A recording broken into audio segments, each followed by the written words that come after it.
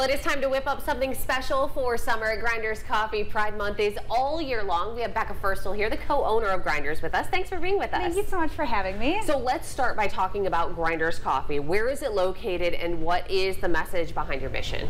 So we are located downtown Toledo at 625 Adams Street, right on the corner of Adams and Erie. Can't miss it. So we are a safe space for the LGBTQ plus community.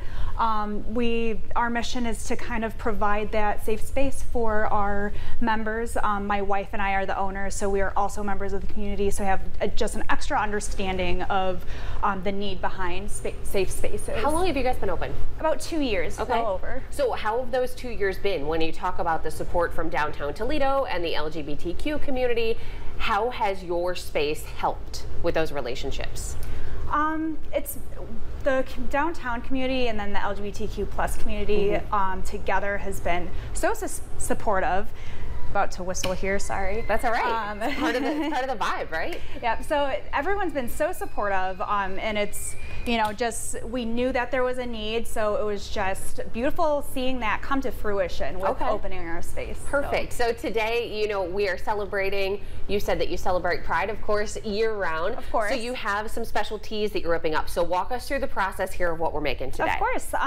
So in, you know, just Pride Month, I'm making the rainbow tea today. Oh, fun. Okay. So all of our drinks are a little bit themed, either Toledo or, you know, Pride related. Okay. So when making iced tea, it's kind of like regular tea. We want to make sure that the tea steeps fully before we pour it over ice. Okay, and this is something that I have a problem with even when I make a cup of tea. How long are you supposed to be steeping? That is a great question. So it really depends on the type of tea. Ours takes about 3 minutes for the green tea and about 5 minutes for the raspberry tea. So it's not that long. Not really that long, but just in case I made some up a little earlier. Okay. So we can try that out. This tea is wonderful with either an herbal raspberry tea or a green tea.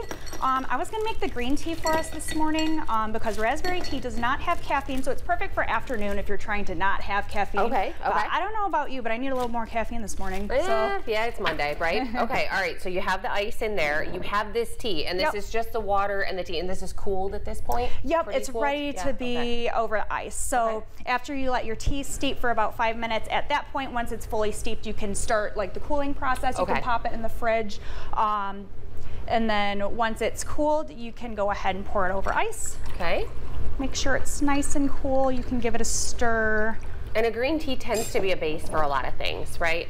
It does, like when we do different teas with flavorings.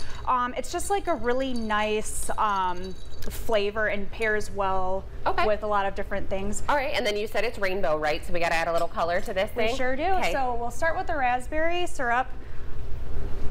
So as you can see, it's not only delicious, it's also very pretty. Okay, nice, like that. And then lavender. To add a little bit of beautiful floral flavor.